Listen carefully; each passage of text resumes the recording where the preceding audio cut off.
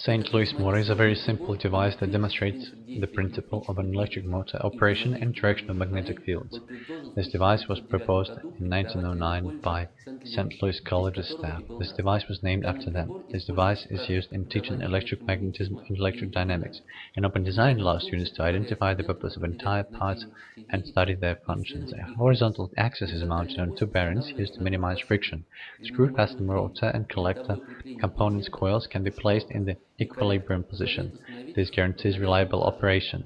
For the purpose of demonstrating the magnetic field's impact on the motor operation, stator magnets are also supported by flexible arm assemblies.